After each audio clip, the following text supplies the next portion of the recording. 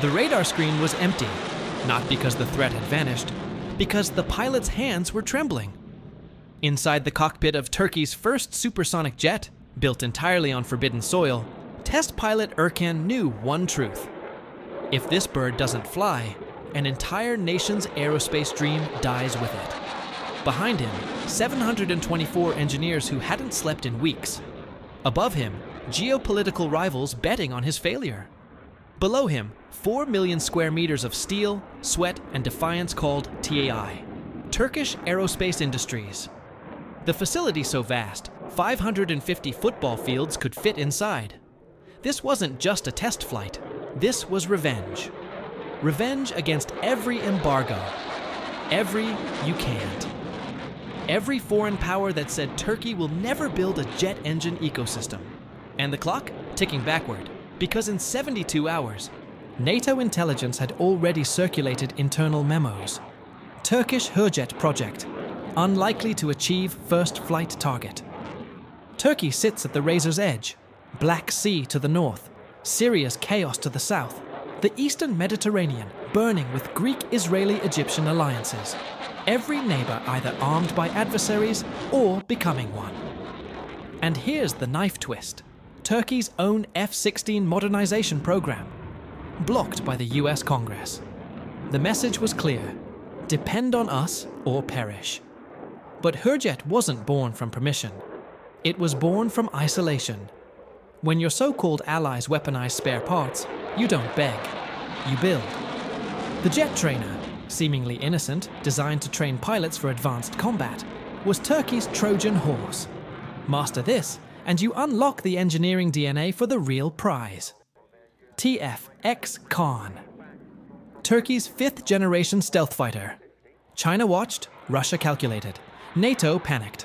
Because if Turkey cracks supersonic indigenous aviation, the entire defense supply chain realigns. Suddenly, Egypt wants HÜRJET. Malaysia negotiates. Pakistan sends delegations. The global south gets a non-Western jet option without strings attached. HÜRJET's wing isn't aluminum. It's titanium composite hybrid technology. 2,500 precision-drilled holes with 25 micron tolerance. For context, a human hair is 70 microns. One miscalculation, one vibration during drilling, and the entire wing, 700 components, becomes scrap metal. The chief engineer's words haunt the hangar. If we nail 2,499 holes, but miss the 2,500th, the other 2,499 don't matter.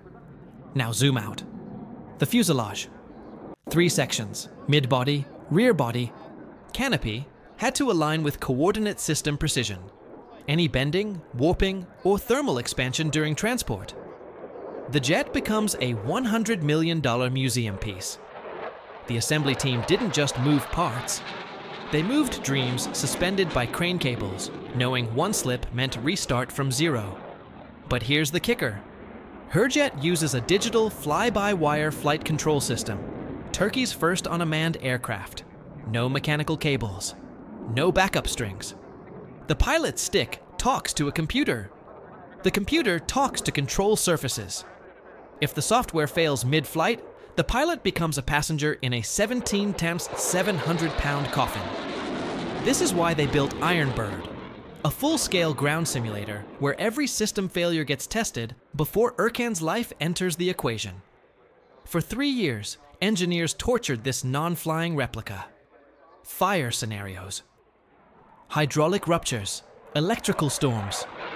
Every nightmare choreographed in steel before the real bird tasted sky. The following is not fiction. This is the stress test HÜRJET was designed to survive. 0600 hours. 2 HÜRJET trainers scramble from Konya Air Base. Mission: intercept unidentified aircraft violating Turkish airspace over the Black Sea. Pilots? Fresh graduates from the Turkish Air Force Academy. This is their first live intercept. 0607 hours. Lead pilot initiates climb to 30,000 feet. G-forces pin him against the seat. HÜRJET's GE F404 engine delivers 17,700 pounds of thrust. That's 32,000 horsepower screaming through afterburner. The cockpit shakes, not from fear, from raw physics.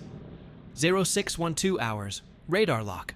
The bogey, a reconnaissance drone, likely Russian origin, probing response times. Here's where HÜRJET's dual role design activates. It's not just a trainer, it's combat capable. Wing hardpoints carry live ordnance. The trainee pilot's hand hovers over the weapon selector. 0615 hours. The flight control computer processes 10,000 calculations per second.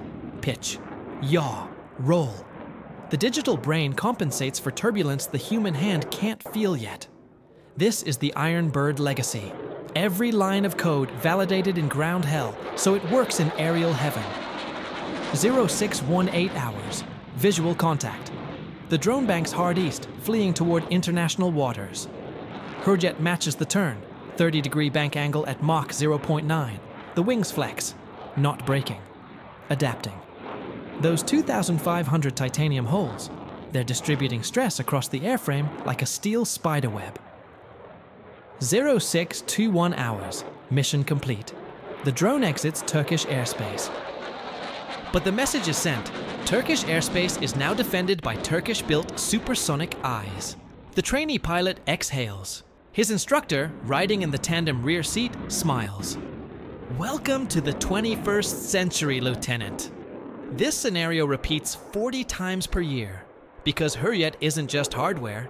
It's the assembly line for the next generation of Turkish fighter pilots who'll fly TF Cayenne stealth fighters into 2050. The engine that almost never came, January 2023.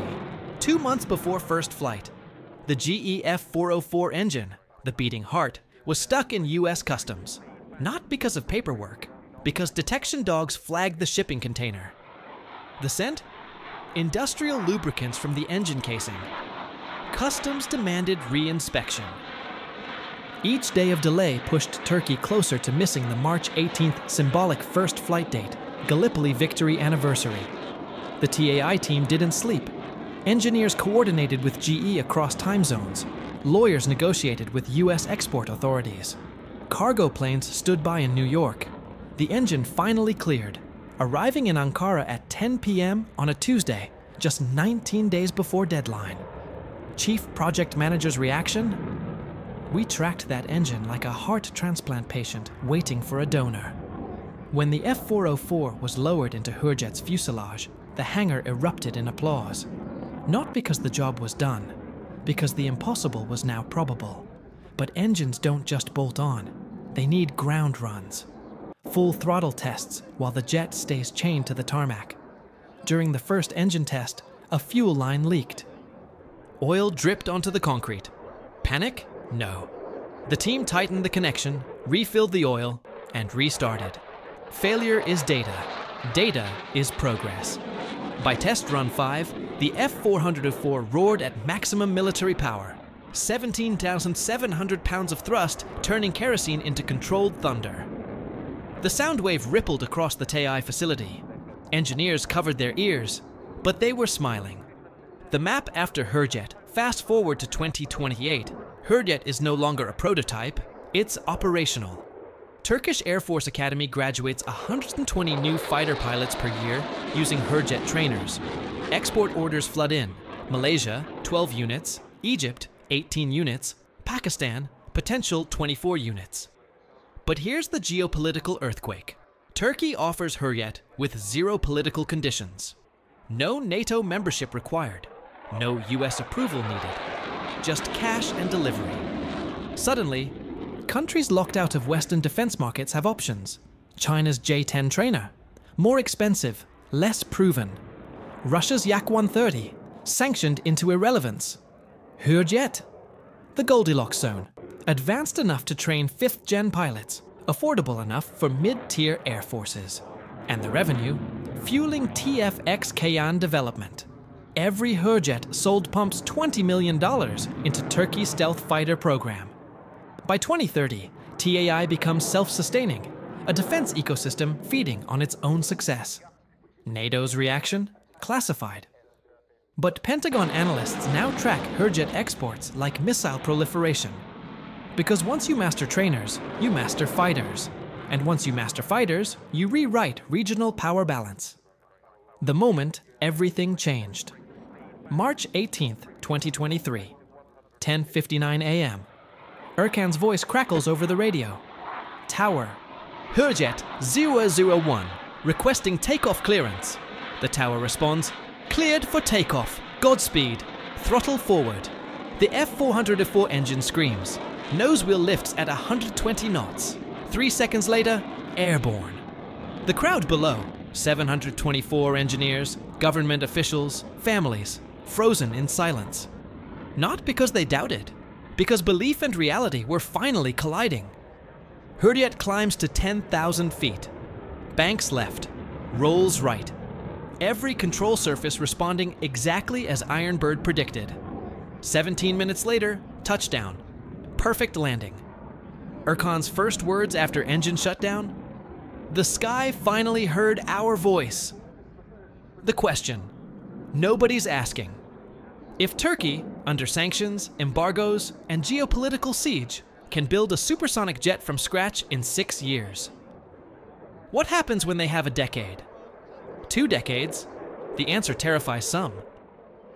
Inspires others, because HÜRJET isn't the end. It's chapter 1 of a defense industrial revolution written in titanium, code, and defiance. And the next chapter, already in the air.